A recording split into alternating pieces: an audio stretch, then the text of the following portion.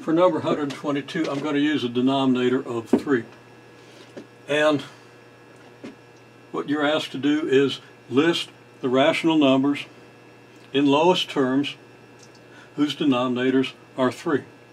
So we would start off with 1/3, then 2/3. Got to be an integer over an integer, and the denominator has to be 3. So the first integer is 1, second integer is 2. The third integer is 3, but we can't write down 3 over 3 because what I asked you to do was write them down so that they're in lowest terms. 3 over 3 is not in lowest terms. 3 over 3 reduces to 1 over 1. So we're not going to write that. And then we would do 4/3, that doesn't reduce, and 5/3, but we're not going to do 6/3. Then 7/3, 8/3, but not 9/3, and so on. Okay? Now you're asked to do a one-to-one correspondence of this array with the natural numbers. Actually, there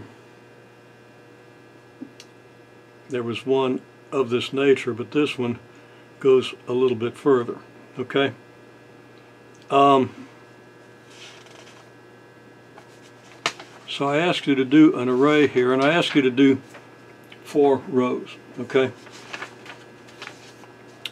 So let me first just do this one. Okay? If I wanted to number these, it would be fairly simple. I would associate the number 1 with this one, the number 2 with this one, the number 3 with this one, the number 4 with this one, the number 5 with this one, the number 6 with this one, and so forth. Okay? Then I could draw my arrows. Didn't leave myself enough room to do that.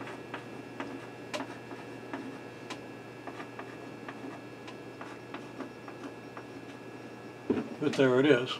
Now, I'll leave it to you to figure out what number n down here goes with what number up here. Okay? That's a little bit complicated. Now, for the purposes of this problem, there are a number of rows. Okay? You want to do the rows where the denominator's 2, then where the denominator's 3, then the denominator's 4, then the denominator's... Actually, we didn't do 4. We did 1, we did 2, 3, and 5, I believe. We might have done 4. Okay, so I'm going to write down that array and then come back and talk about how we might number it.